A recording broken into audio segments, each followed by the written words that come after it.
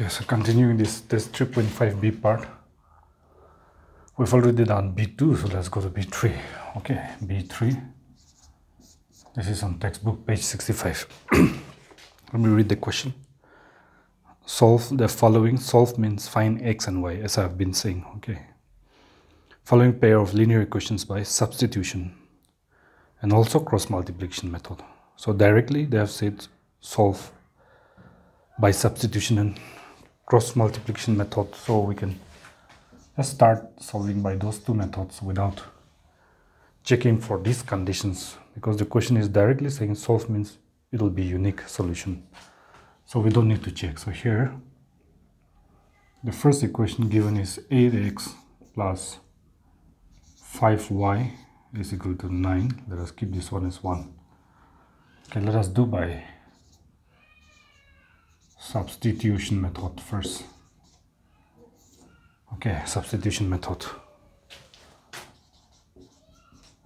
If you like to write, then you can write there, substitution method.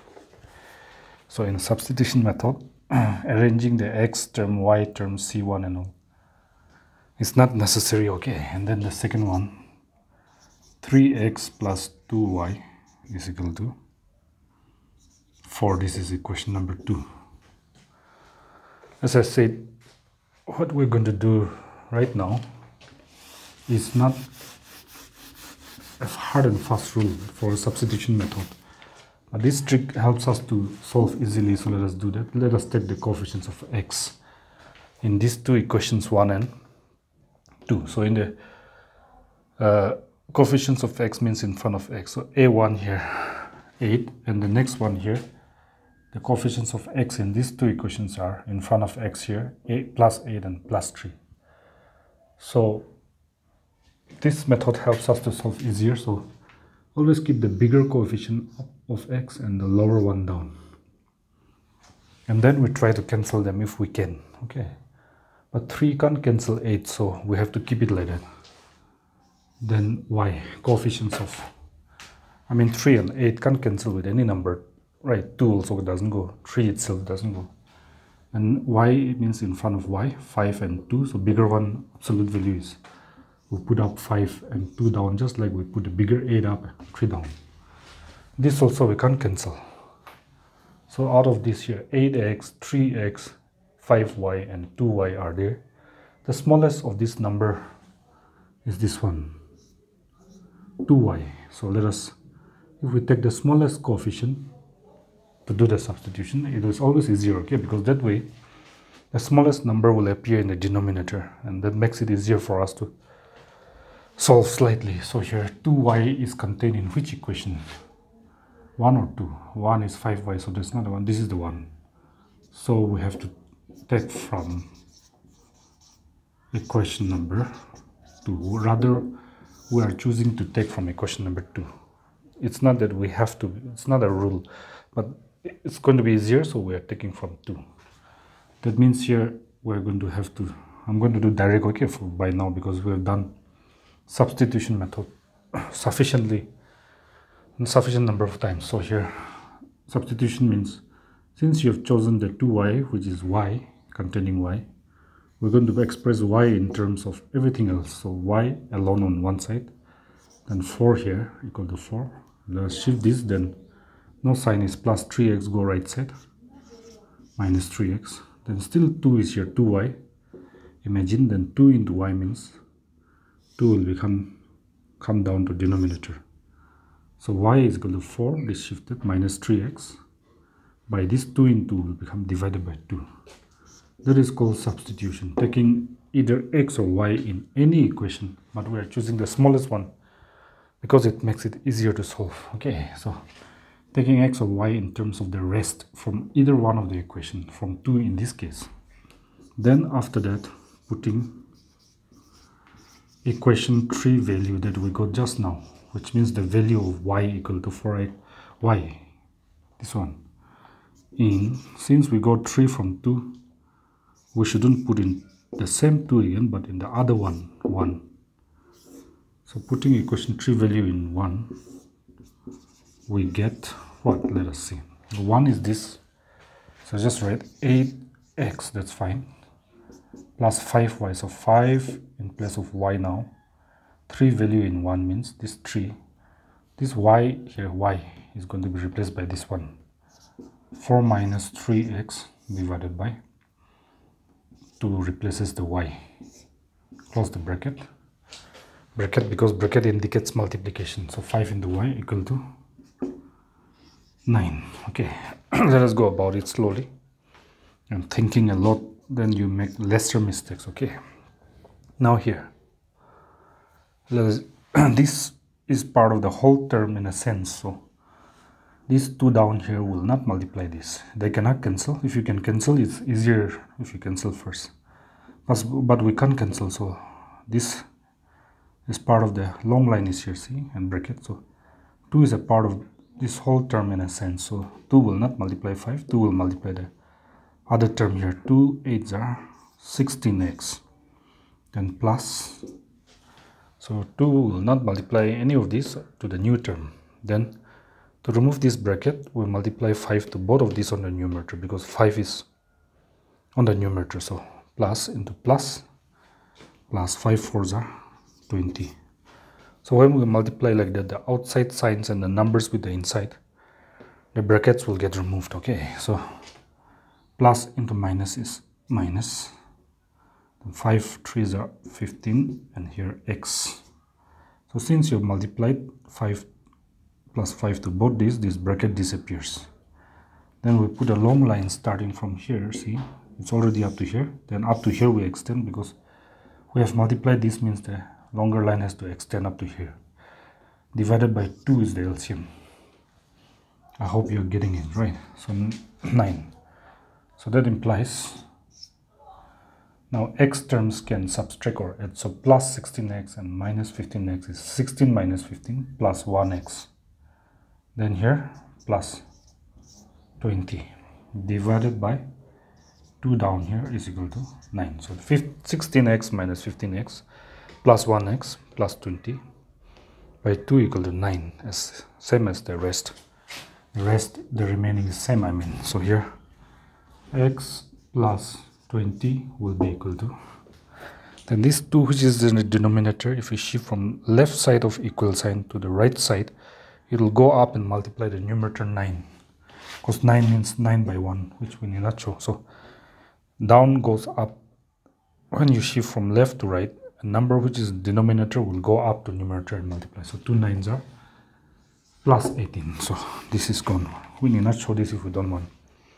So next, solve means we have to find the value of x and y. So take the term containing x alone and then shift the rest to the other side. Here plus 18 same, then plus 20 shifted to right side become minus 20. So x will therefore be equal to 18 plus 18 minus 20 is minus 2, bigger, because bigger absolute value is 20 whose sign is minus. So our answer also has to have the same sign as the bigger one. So bigger absolute value up, smaller absolute value 18, which is plus down. Now minus plus is subtraction, so 10 minus 8 2. 1 is taken from 2 to make 10 here, so only 1 left. 1 minus 1 0. So no need to write. And bigger number is 20 whose sign is minus, so 2 here also should have minus sign. That's why we're getting here minus 2. You can write these things on your graph if you want. So we have to find y. So for that it's quite easy now. Putting x that we got just now equal to minus 2 in equation 3, we're putting in equation 3 because 3 is perfectly arranged to find y. Only y here and the rest is straight. So directly we can find it out. Y is equal to 4 minus 3 into x here will be replaced by this minus 2, because x is now minus 2, divided by this number 2. Then 4, and here bracket between the 2 minus 2 and 3 means 3. It's not 3 minus 2, it is 3 into 2. So if it is like this, then it's 3 minus 2. But if it is like this, the bracket comes in between the first and the second number along with the sign. Then this is multiply, this is subtract or add. Right, so here we have to do minus into minus plus, and 3 2s are minus into minus plus. First multiply the sign, always is a better way of doing it.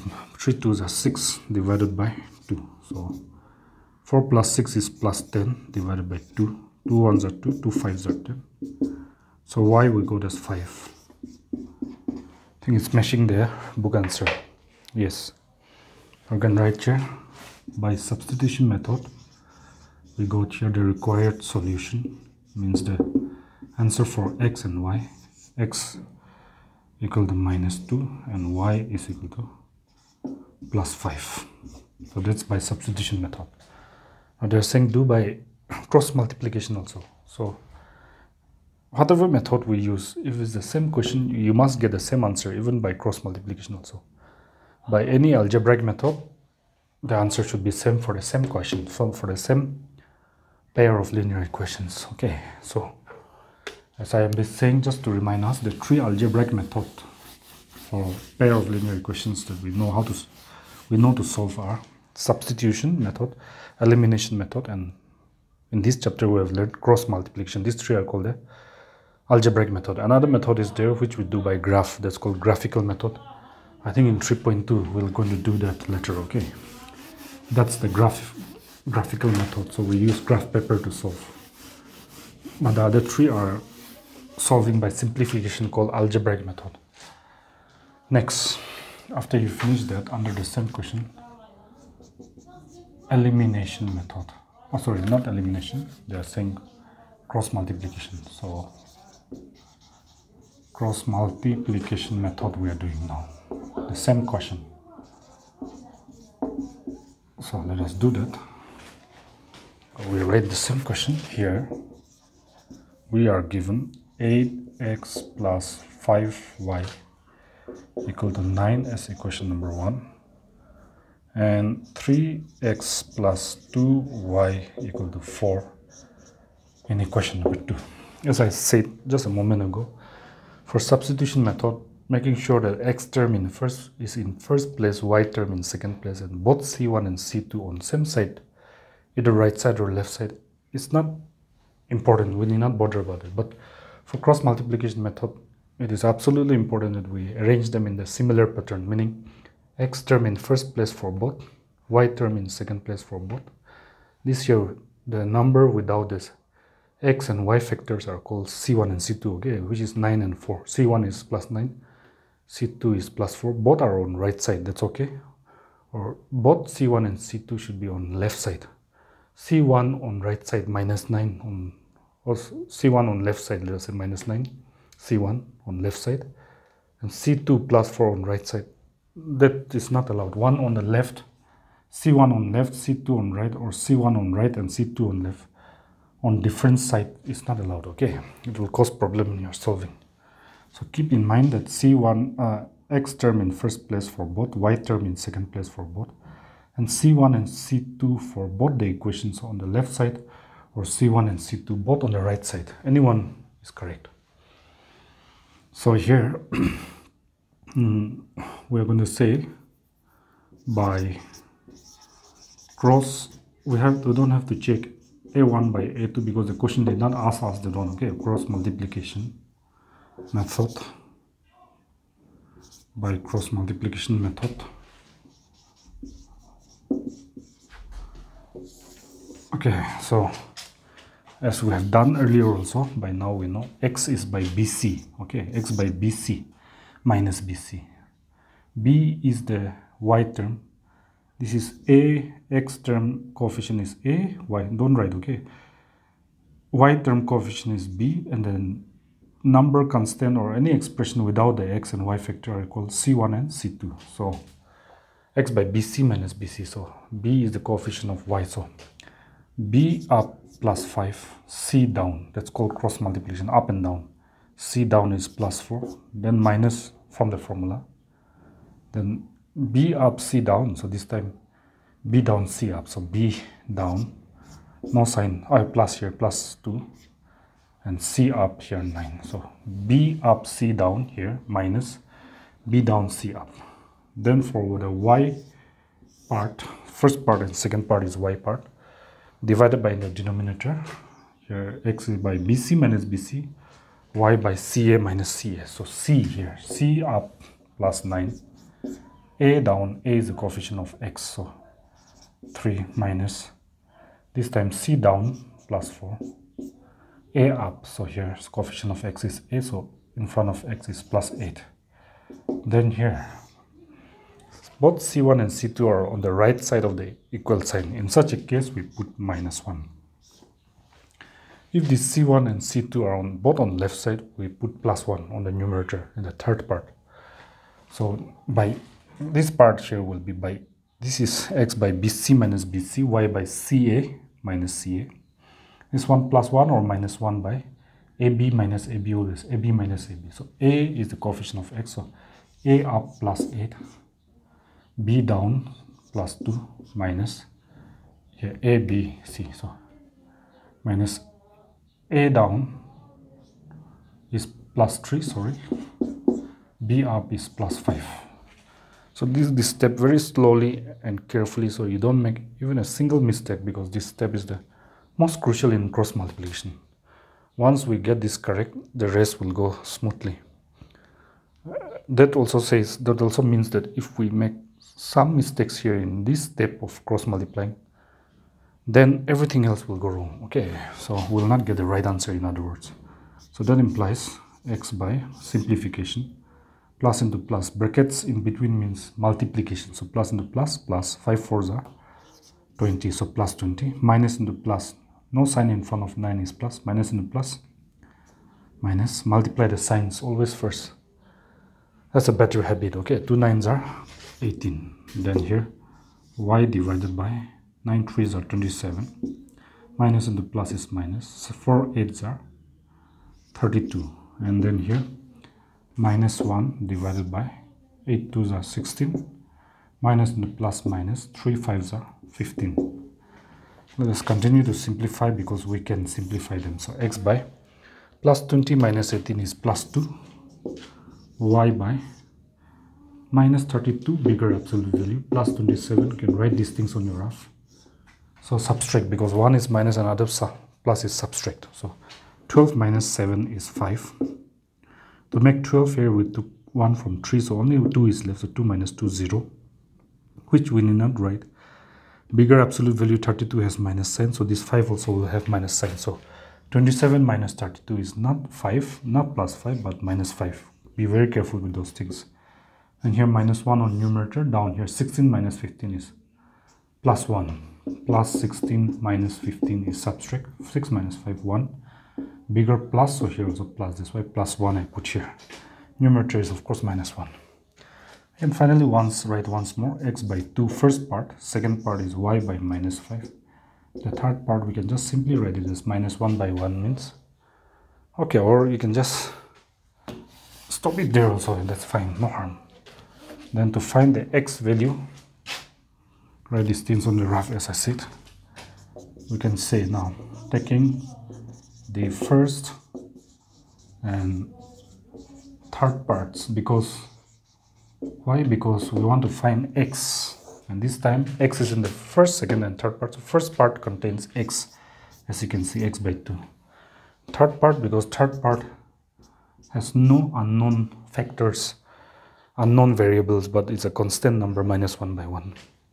That way you're going to get equal to, that implies x, don't move that. If we shift this denominator, it will go up and multiply this minus 1 on the numerator, so plus and a minus, minus, then 2 1s are 2, divided by 1 means we need not write, so x is minus 2 we got. Then to get the y value, solving means finding the value for x and y, that's why we're taking to find the other one, y, second, because second part, second, and third parts, because second part contains y, as you can see, first, second and third. So second part y by minus 5. Third part, because third part, as I said, is a constant number with no unknown variables. So next, that gives you y, don't move, then shift this minus, will go up and multiply with this numerator minus 1, minus the minus plus, 5 1s are 5 by 1 is 5. Therefore the required solution that we got by cross multiplication is for same answer, and it should be same answer, x equal to -2, y equal to +5.